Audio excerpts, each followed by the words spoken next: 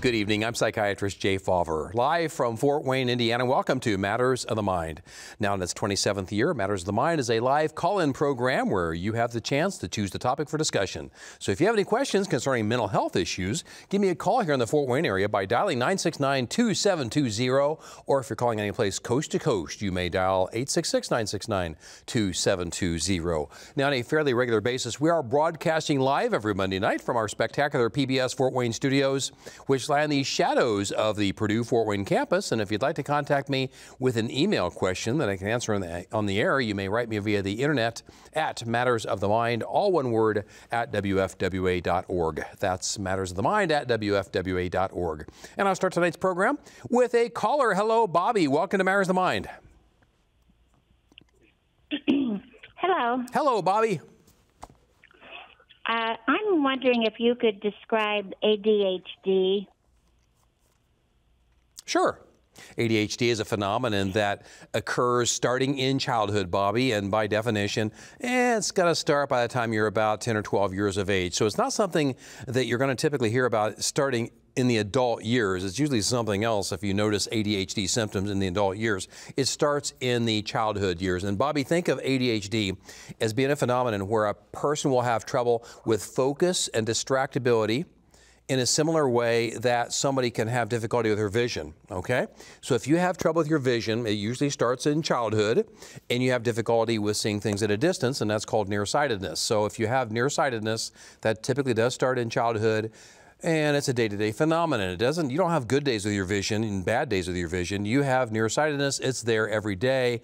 It's various severities. Some people have mild nearsightedness, where it's only problematic in certain situations. Other people have nearsightedness to the degree where they need to put their eyeglasses on or their corrective lenses on as soon as they get out of bed. So there's different severities with the visual disturbances. It's a day-to-day phenomenon, and it typically occurs in childhood. That's the same phenomenon with ADHD, Bobby. With ADHD, it starts in childhood. It's typically a day-to-day phenomenon, and it's something that has different severities. So you'll hear about some people who have worse ADHD symptoms than others. For some people, it's impairing, such that they have a hard time getting through school. Other people have ADHD where it's an annoyance, and it's something that's problematic to the degree where they have to study and concentrate 3 times harder than everybody else, but they get through school. But when they get to a certain level of academic challenge, like college or even graduate school, that's where it's more problematic for them. With ADHD, if you are challenged, if you find something to be novel and exciting, you're going to be fine. You're going to be able to focus on it. As a matter of fact, people can often hyper-focus on things that are very interesting and exciting to them. If it's not very interesting and exciting, which describes a lot of our academic training, it can be very, very difficult to get through school. And this is where, Bobby, I often compare ADHD to nearsightedness. If you have a child with nearsightedness, you want them to get eyeglasses or corrective lenses as soon as possible. If you have a child with ADHD, and if it's impairing, if it's to the point where it's giving them difficulty academically or socially, people with ADHD will have trouble with tact.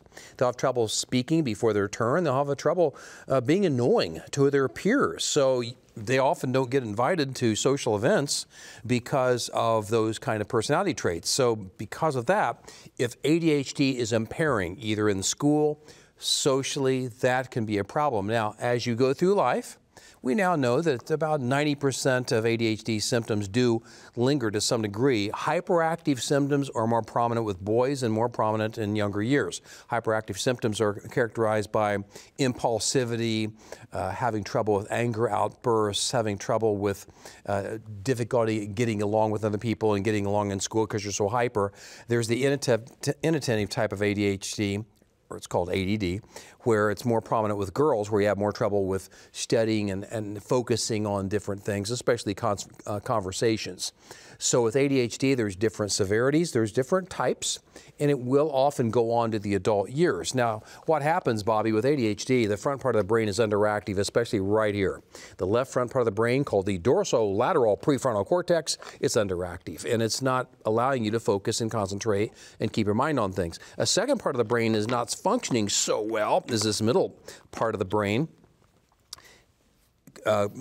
This middle part of the brain tends to help you with distractibility and allow you to focus on things at hand and not get so distracted. This part of the brain in the middle here is not functioning so well either. So when you've got the anterior arcuate here not functioning so well, that's going to be an issue where you're going to have a hard time with distractibility. So with ADHD, it's a phenomenon where you have trouble with attention span and you have trouble with distractibility for things that are not very interesting to you. Now, again, I want to emphasize, many people will notice that their child or grandchild with ADHD symptoms will be very focused on things that are exciting and interesting for them. Matter of fact, they can be so focused, they can have a tremendous memory, and they can have almost photographic recall with different things. So it's not that they have lower IQs. As a matter of fact, the misconception about people with ADHD will be that they have lower IQs. No, they actually have higher IQs compared to people without ADHD. So people with ADHD are often very capable, but it's like sending them to school and sending them to social environments needing eyeglasses, but not having them wear eyeglasses. So they're squinting, they're having difficulty because they have nearsightedness. Well, the same thing can happen with ADHD. They're poorly focused. So basically, when we treat ADHD symptoms, Bobby, we're often treating ADHD symptoms like putting eyeglasses on the brain to allow the brain to be able to focus adequately, so they'll be able to keep their mind on things and be more attentive and have less distractibility. Bobby, that's a very, very long answer to a very brief question, but any other thoughts or questions on your behalf? Well, the person that I know that they say has ADHD, a lot of things are happening. She's lying, she's stealing. Does that go along with that? I'll give you. She talks terrible to her mother. She talks terrible to her father. Yeah, there's some of that might be there, but there's a different phenomenon called a conduct disturbance, where children with conduct disturbances will have trouble with those so-called immoral behaviors, not necessarily associated with ADHD, but with ADHD, impulsivity and having difficulty with social interactions can be a factor. And that's why in the prison system, it's thought that over half the people in the prison systems have ADHD because they have so much trouble with impulse control, and thereby they can have these conduct disturbances that later on become antisocial behaviors in adults. So it's not something that automatically goes along with ADHD, the lying, stealing, things like that. That's a different phenomenon. But with ADHD, there's a component of that involves impulsivity, where people don't think before they say something, and they don't think before they do something, and they tend to do things that they should or later regret. People with conduct disturbances and antisocial behaviors will often not regret doing these immoral type of behaviors. So that's kind of a different phenomenon with stealing and lying itself. Can be associated with ADHD, but ADHD by itself is not certainly something that directly leads to stealing and lying, Bobby. Okay, that's what I was wondering. This is a child I'm talking about. Yeah. Yeah, we can diagnose ADHD in children. I mean, child psychiatrists are good at identifying it better than those of us who are more adult psychiatrists, but the child psychiatrists can sometimes pick up ADHD as young as 5, 6 years of age. The brain is still growing until you're 23, 24 years of age, Bobby. So the front part of the brain continues to grow and grow and grow. And for some people, that helps them grow out of the impulsivity, the hyperactivity that's associated with ADHD when they have full development of the front part of the brain. But when you're a child, my goodness, the front part of the brain has not grown adequately. And we often compare impulsivity compared to children perhaps at the same age who don't have ADHD. Keep it in mind that children will have immaturity because they're children. So if you're a child, you're going to have trouble with impulsivity, and you're going to have trouble with behavior that's not really responsible, but it's because you're immature and you're a child and your brain is not fully developed. I often remind that to parents of children who are in the adolescent years or early adult years, that their children are growing up, their young adults are still growing up until they get to be 24 years of age, and that's when the brain is fully developed, and that's when a lot of young adults start to get it, and they understand some of the behaviors and the things they did when they were younger weren't really in their best interests, and those things that the parents told them all those years start to make sense once they get to be about 23, 24 years of age. Is it true for boys and girls? Boys are more likely, boys are more likely to have ADHD with the hyperactive symptoms compared to girls. Girls typically are more inattentive, and that's why with girls, attention deficit disorder is often overlooked because they're the quiet, inattentive students in the class that don't cause any trouble. The boys are loud, they're hyperactive, they're getting in trouble, they're disruptive. Those are the ones who get into trouble, and they get the attention of a lot of people. ADHD is highly genetic, Bobby, so only psoriasis, which is a medical condition where people have a skin condition, that's the only medical condition that's more genetic than ADHD. ADHD is almost as genetic as height itself. So it tends to run in families. It's often not picked up in the parents perhaps until the parents go back and realize that, oh yeah, I had some of those symptoms too, especially as I was growing up. But it's a highly genetic condition. But I always emphasize to people, Bobby, it is associated typically with a higher IQ compared to people who don't have ADHD. Right. No, this child is very, very smart. You often hear that. But they get themselves into trouble. Smart. She doesn't like to study, but when she does study, she gets straight A's. I mean, oh wow. Yeah. It comes down to finding, having the studies that are found to be interesting. So if they can find them interesting and be challenged and get excited about their studies, they can be all over it. And they can be very, very good students. There's a misconception, Bobby, that if you're a good student, you can't have ADHD. That's not true at all. If you're a good student, you can have ADHD. It's often that you have to work about 3 times harder than everybody else. Right. I think so. Well, thank you so much for answering my question. Bobby, thanks for your call. Bye now. Take care. Bye. Well, let's go to our first email question for the night. There's our first email right there. Dear Dr. Favre, my grandchild is 5 and has expressed thoughts of harming themselves. Is this something that I should take seriously since they are so young? By all means, if a 5-year-old is expressing thoughts of suicide, I'd want to know right off the bat as a caregiver, as a parent, as a grandparent, why? What are you thinking? What are you talking about? You don't want to make the assumption that the 5-year-old is simply trying to gain attention. The 5-year-old might be expressing a sense of overwhelming, disabling ability to cope with their current circumstances. So when people of any age are considering suicide, it's a means of saying, I'm feeling hopeless, I'm devastated by my current life circumstances, I can't go on anymore, and it's a decision they're making as a means of trying to get out of their current life circumstances. It's not cowardly. It's something that goes along with people who often have depression. I'd want to make sure that child is assessed by starting out perhaps with pediatrician, primary care clinician, mental health clinician, but 5 years of age, you shouldn't be thinking about suicide at that point. You shouldn't be thinking about suicide at any age, but especially at 5 years of age, I'd want to know what's the why behind that. Did the 5-year-old hear about that with somebody? Is the 5-year-old hearing about it on television or some kind of social media? So I'd want to know what that's all about right up front, but try to get that 5-year-old assessed. Thanks for your email. Let's go to our next caller. Hello, Carla. Welcome to Matters of Mind. Carla, you'd mentioned you're having difficulty focusing and concentrating during conversations and while doing work.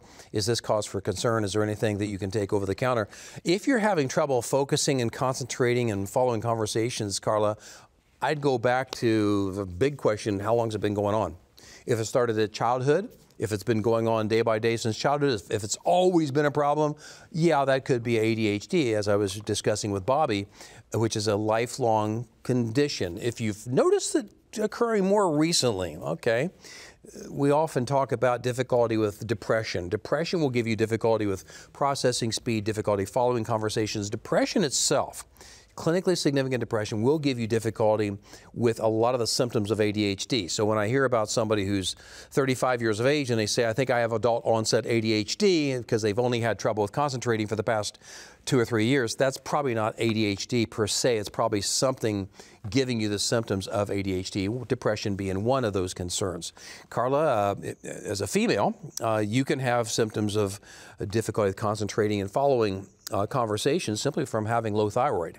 And we hear about that not uncommonly. Women especially will have difficulty with low thyroid, and that can occur especially after childbirth for many women. But low thyroid will give you difficulty with fatigue, hair loss, constipation, hot flashes, sometimes chills, can go either way. You can have difficulty with cardiac rhythm disturbances where your heart might race periodically. You might notice that you're more cold than usual, but along with that, you can have difficulty with following conversations and having trouble with concentrating and having trouble with your memory. So low thyroid is the first thing I'd want to really consider for you. Low iron being another factor. Some women will heavily menstruate, and when they have a heavy menstruations months by month, their iron will go down, down, down, and when your iron's low, that'll give you a lot of symptoms of inattentiveness and memory problems. If you have sleep apnea is where you snore at night or you pause in your breathing at nighttime, thereby you're not exchanging airflow adequately at nighttime, not getting enough oxygen to the brain. That will the next day give you difficulty not only with tiredness and sometimes sleepiness, but also with focus and concentration. So as we assess people for these kind of symptoms of poor concentration and difficulty with memory and focusing on things, we will often assess them for sleep apnea. So I've mentioned low thyroid, low iron, sleep apnea. Diabetes can be another issue. If you have blood glucose disturbances, that can sometimes give you some poor memory, concentration difficulties, difficulty following conversations that will come and go. So there's a lot of different things that could happen there. I think it goes back to how long has it been there? Have you taken any newer medications since this has all happened? And because some medications will give you difficulty with focus and concentration. So if you started a medication 2 months ago and 2 months ago you started having trouble following conversations and focusing, that could be from that medication. So we're always trying to put these type of things together. How long has it been going on? What kind of things might have been associated with it, and then we try to break down the different symptoms you're having, sometimes with getting some blood tests as a means of determining what's causing the difficulty with focusing and following conversations. Carla, talk it over to your primary care clinician and see where you can start from there. Thanks for your call. Let's go to our next caller. Hello, Jacob. Welcome to Matters of Mind. Jacob, you want to know about subliminal messaging. How does that work and how does it affect your subconscious? Basically, Jacob, subliminal messaging has been something that's been studied for at least 7 decades, and it's where you'll get little brief messages, often under 40 milliseconds, which seems to be the time period where your brain can consciously process information. But it's a very brief blip of a message that your outside part of your brain, your gray matter, doesn't really pick up and notice, but your inside subconscious part of the brain is noticing, and you can sometimes, it can elicit a feeling or an emotion that you don't understand why it's there.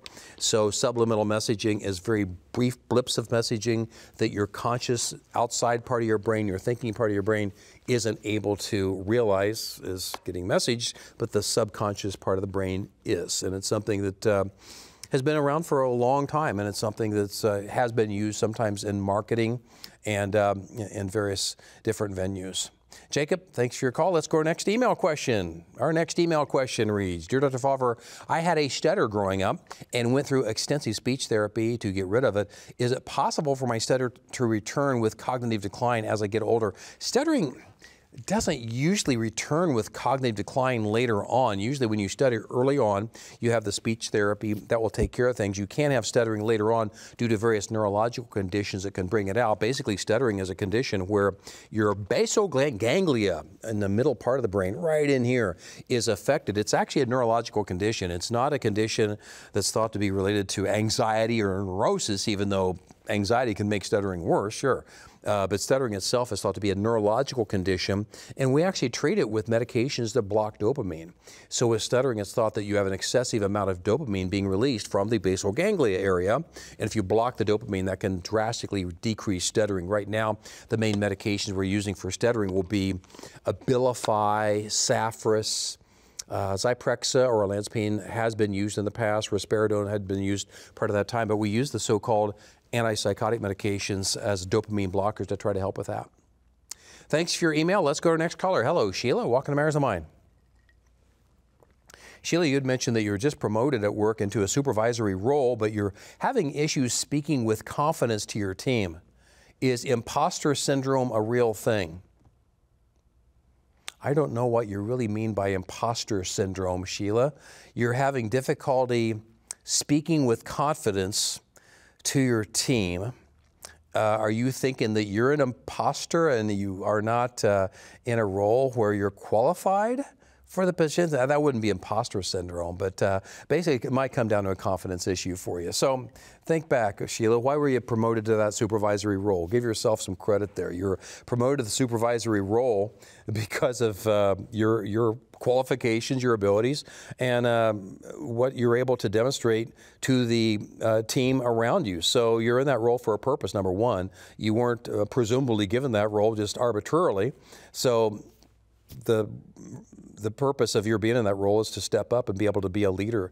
So in imposter syndrome, I don't think that's something you're really discussing. You're not describing a psychiatric, a mental health issue. There is a condition called Capra syndrome where you perceive that you're truly somebody else or people around you are other people. So that's a psychiatric disturbance, but you're describing some difficulty with confidence to get into your role and to be able to establish the confidence you need to be able to do the type of things to get the job done and step up and be a leader for the people around you.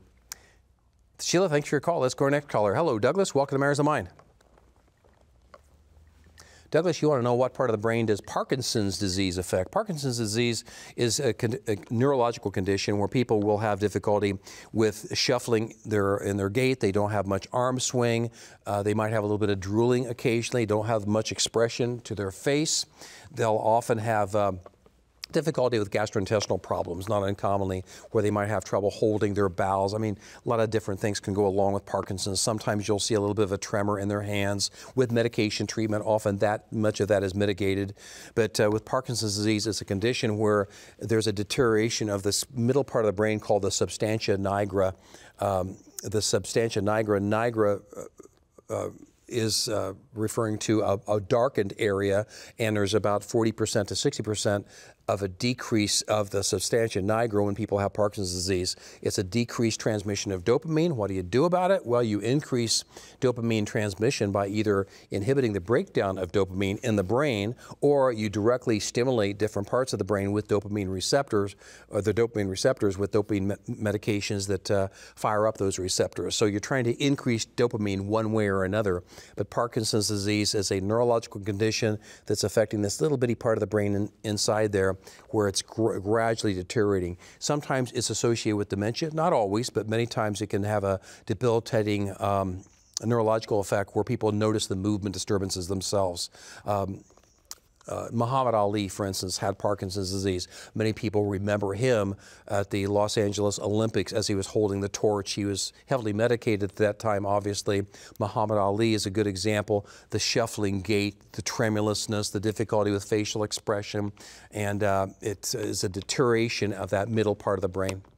Douglas, thanks for your call. Let's go to our next email question. Our next email question reads, Dear Dr. Favre, when I go for a walk, I seem to get happier. Is there a correlation between walking and my mood? Yes, keep walking. Stay happy. Going for a walk, number one, you're getting some fresh air, you're getting some sunshine, hopefully. But that'll help in itself. But when you go for a walk and have any kind of physical activity, two things are happening. And the more strenuous the activity, the better for a lot of people. You don't want to overexert yourself. 30 minutes is often adequate, 5 days a week, based on some recent studies looking at the effect of exercise on the mood. But 30 minutes a day, 5 days a week of some kind of intense exercise, including walking, can be helpful. And what's happening there in the brain is you're getting an increase in an excitatory chemical called glutamate, at the same time as increasing an inhibitory chemical called GABA. So glutamate fires you up, GABA gives you a calming effect, and you get both of those increased after you exercise, and that can include walking, especially if it's brisk walking. So you're getting your fresh air, you're getting some sunshine, but you're also in the brain getting this nice effect in increasing this excitatory and inhibitory chemical, so you feel energized, but yet you feel calm. So exercise is a marvelous means of helping the mental health. So why don't we just simply prescribe exercise to every single person we see in psychiatry? Well, we try to encourage those kind of habits. Here's the problem. When you have mental health issues and you're depressed, you're not sleeping, you're tired, you don't have any motivation, you have a hard time getting started with exercising. So often what we're trying to do, we might give people medication or ideas from a counseling perspective, but we got to get them rolling again from a neurobiological standpoint that get them out there to exercise. But exercise, sure, it's good for all of us. But even people in pretty good mental health neglect to exercise. So it's something that takes motivation, takes energy, and it takes initiative to do it. Let's take our last caller. Hello, Kenny. Welcome to Matters of the Mind.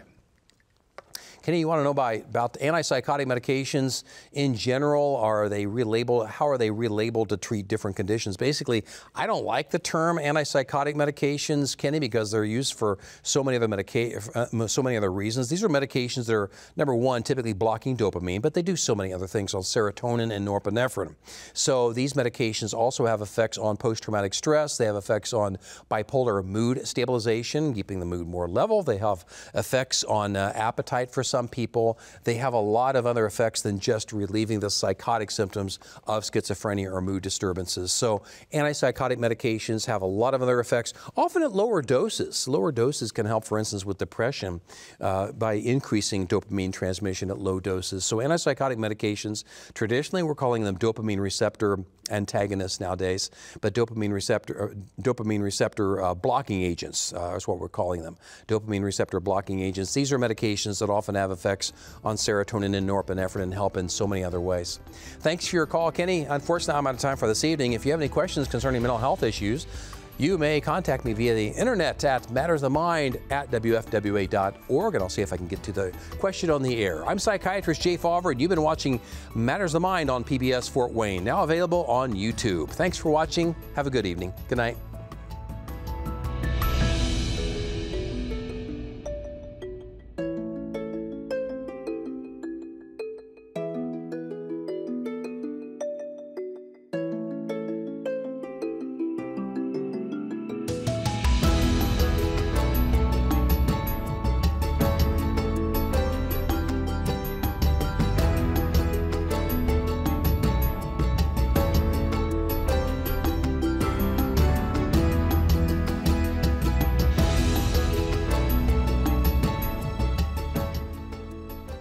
Preceding program on PBS Fort Wayne was made possible in part by Cameron Psychiatry, providing counseling and care for those that may struggle with emotional and behavioral challenges. More information available at CameronMCH.com.